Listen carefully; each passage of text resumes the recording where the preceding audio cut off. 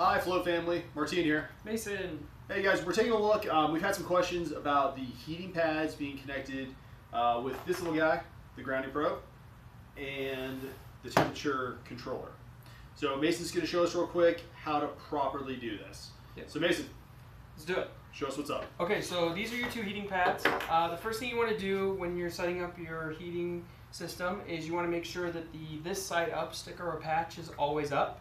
If you see one and you don't see the other, there's a good chance that one is upside down and the heat radiates up. So if you've got your pad upside down, it's going to radiate in the floor and you're not going to get the heat that you need. So once you verify that everything is in the right position, you want to get the temperature controller out.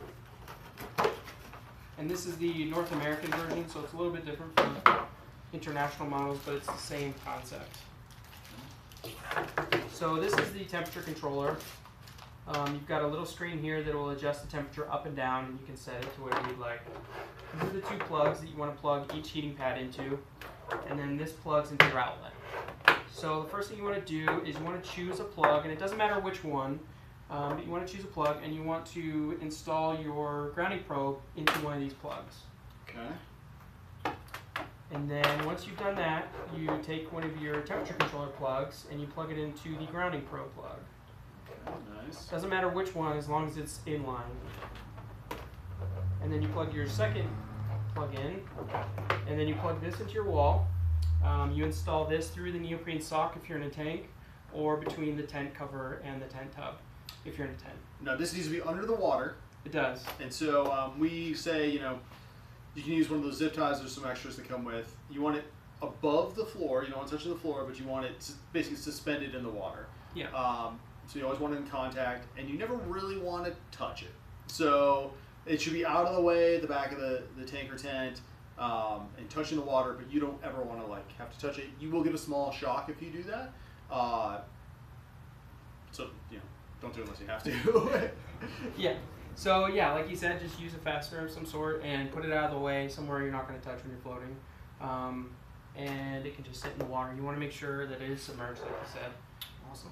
So I think this is the most important part. I think this is really what people were asking questions about, Sure. Which is heating pad cord straight into controller, heating pad cord, grounding probe plugged in between, controller cord straight in, and then then into the wall. Yep. So just keeping that in line, doesn't matter if it's on this side or this side, but it's got to be in between one of them, and then that into the tank or tent, grounding you. Yeah, and then one more thing, there are two different probes in the tank. So you've got the grounding probe, which we already talked about, it's the metal probe. And then you've got this plastic one, I don't know if you can see it, it's plastic and black and a little bit smaller than the grounding probe. This is the temperature sensor. We'll hold them up next to each other. Yeah, so you can see the difference there. This one just makes sure your water is grounded and keeps you safe. This one continually monitors the temperature of the water and tells the computer in here whether or not to keep your heating pads on or off. So it's important to keep this one submerged in the water as well so that your temperature is accurate. Yeah, so you can even put them next to each other, down into the tank or tent. Zip tie real quick. They're both below the water. It's keeping you safe. It's keeping you warm. Yep. Cool. I think that's it. All right, guys. Thanks a lot. Thanks. We'll see you later.